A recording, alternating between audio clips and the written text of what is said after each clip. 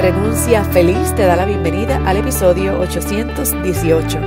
Mi nombre es Marisa y estoy por aquí todos los días compartiendo contigo sistemas simples y herramientas que te faciliten, te agilicen y te simplifiquen el proceso de comenzar tu negocio mientras trabajas para que tengas una renuncia feliz, que es una transición responsable de empleada a dueña de negocio, y tengas tiempo que se lo puedas dedicar a las cosas que realmente importan para ti, como tu familia, tu salud, tu hogar y esas metas personales que están todavía en el bucket list o en la lista de resoluciones.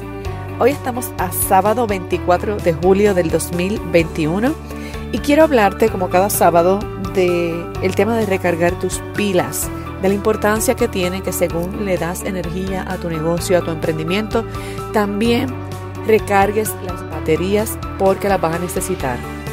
En días recientes estuve hablando contigo hace un par de episodios atrás que tuve una pérdida familiar y eso conllevó que durante una semana pusiera en pausa algunos de mis eventos de trabajo, especialmente relacionados al negocio. Para los efectos cancelé todas las reuniones de la semana, cancelé todas las actividades de la semana. Afortunadamente tengo un equipo de ángeles porque es que han hecho magia. El show ha continuado conmigo o sin mí y eso es una parte linda, ¿verdad? De tú delegar, de tú tener personas que son expertas en lo suyo, y aunque no todos mis proyectos están front stage, o sea, no todo lo que yo hago tú lo ves en las redes o no todo lo estás viendo todavía. Yo estoy en trabajos ahora de cosas que vas a ver en septiembre, en octubre, en diciembre, ¿verdad? Afortunadamente, pues aunque se canceló esta semana, pues solamente tuve que mover algunas actividades que estaban en agenda, pero las cosas que estaban encaminadas relacionadas a otros proyectos pudieron seguir caminando y eso me dio mucha paz. Pero sobre todo me sirve siempre como un recordatorio de que el mundo va a seguir contigo o sin ti. Y mira que tuve esta reflexión varias veces en estos días. Yo llevo prácticamente una semana en pausa, digo obligatoria, pero realmente fue electiva, porque nadie me obligó a estar una semana fuera. Yo sencillamente me moví de mi casa, de mi oficina, y me fui completamente una semana a casa de mi mamá. De hecho, estoy grabando este episodio, todavía no me he ido de casa de mi mamá. Y en una parte mía no puede evitar pensar, se fastidió la semana, se fastidió tal cosa, se fastidió esto otro. Inmediatamente yo pensé en las cosas que eran críticas de la semana. Y sí, una parte mía quería ver cómo hacía las dos cosas a la vez, cómo atendía a la familia y también estaba presente para los compromisos que había relacionados al negocio.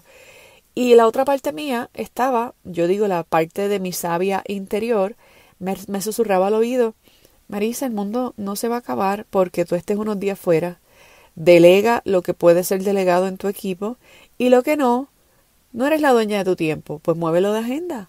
Muévelo de fecha, no se acaba el mundo continúa. Y tuve esa frase todo el fin de semana, no, toda la semana. Hoy empieza el fin de semana.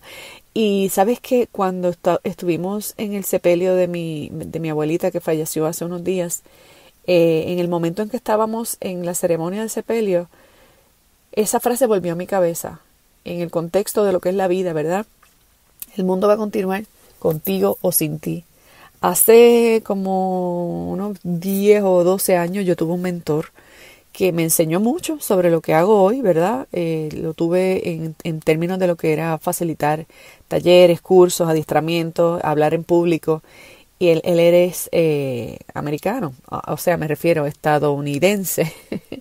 Y hablaba muy poco español o casi nada, pero entendía bastante. Y me acuerdo que en una de las clases él nos decía: mire, la vida, usted no lo quiere pensar así, pero en la vida usted piensa que es indispensable, usted piensa que qué va a pasar si usted falta, si usted le falta a su familia, si usted le falta a su trabajo, si usted le falta... Usted sabe lo que va a pasar. Y me acuerdo que con su frialdad y a la misma vez su forma tan brutal de ver la vida, que digo frialdad porque lo decía tan plain, que si hubiera sido un latino diciéndolo, hubiera hecho un drama, pero él lo dijo tan sencillito. Y dijo: mire, el día que usted se muera, van a ir al funeral, le van a hacer el velorio si es que lo velan, van a enterrarlo, le van a echar tierra en la cara, ¿y cuál va a ser la siguiente pregunta? ¿A dónde vamos a comer ahora?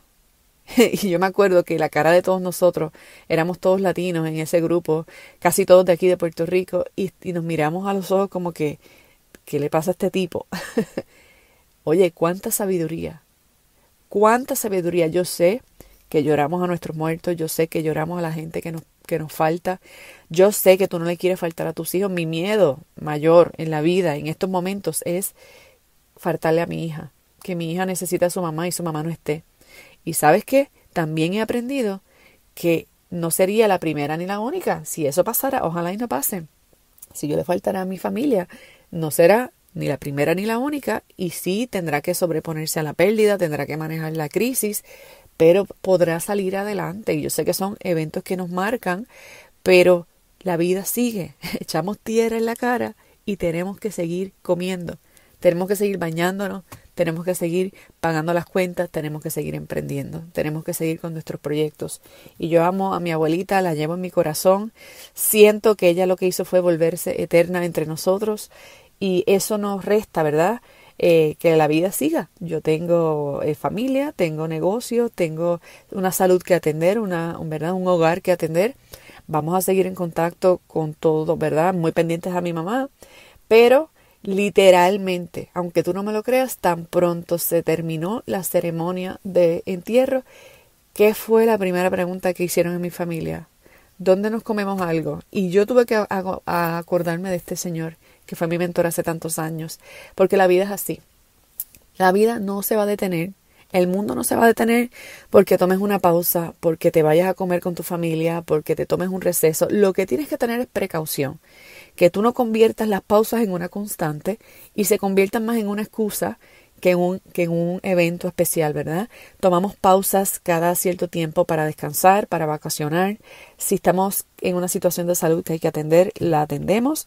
Pausamos de la manera que sea necesaria, las veces que sea necesaria. Lo que sí es que tú no caigas en el juego de creer que te estás tomando una pausa, y realmente lo raro es que casualmente a veces trabajas porque son más las pausas que haces. Y no hablo de trabajo, de trabajar en tu empleo, me refiero a trabajar en tu negocio, a emprender. Yo recomiendo, y de hecho lo leí en un libro una vez, me pareció escandaloso, ahora lo practico y digo, mira, que cómo cambia la vida. En la semana laboral de 4 horas, Timothy Ferris habla de que tú debes trabajar 3 semanas y descansar una, o no sé, 2 meses y descansar uno. Él te enseña como varios patrones de cómo trabajar de una forma distinta a lo que nos han enseñado tradicional, que te matas un año trabajando para tomar un momento de vacaciones. Yo cada 2 o 3, qué sé yo, como cada 6 semanas me cojo un break. Cada 6 semanas me cojo un break. Y ahí sí, por ahí se dice, ay, no necesitas vacacionar porque es que tu vida es como si fuera una vacación. Sí, es verdad, tu vida puede ser como si fuera una vacación, pero tu cerebro sigue registrando el trabajo que haces. Y es necesario pausar y recargar las pilas. Así que mi mensaje para ti en el día de hoy, si te tienes que tomar un descanso, ponle fecha a tu descanso y ponle fecha de inicio y fin. Descanso de este lunes y termino el viernes. Regreso el lunes a la oficina, o empiezo mi vacación este día del mes y termino en este otro.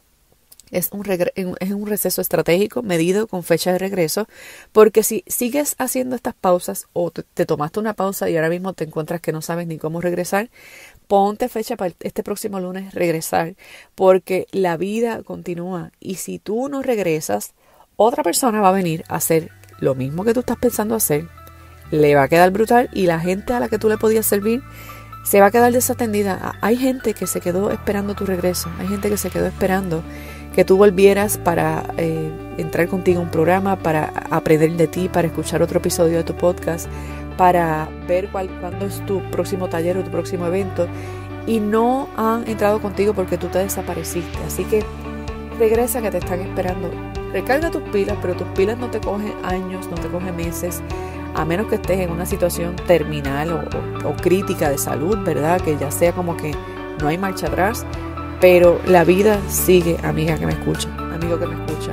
La pausa que te tomes por tiempo limitado, regresa, empaca las cosas y nos vamos. Esa es mi reflexión para ti en el día de hoy, sábado. Si esto ha tocado algo dentro de ti, si ha sido de valor, déjamelo saber. Comparte un pantallazo de este episodio, sácale un screenshot, súbelo a tus historias de Instagram y taguéame como @renunciafeliz en Instagram. O déjame tu reseña escrita en la sesión de reseñas de Apple Podcast. En las notas del episodio te voy a dejar el enlace del libro, la semana laboral de 4 horas, y el enlace de iTunes para que presiones el enlace y llegues directo a iTunes y me puedas dejar una reseña por allá. ¿Ok? Me despido por hoy y hasta la próxima. Bye bye.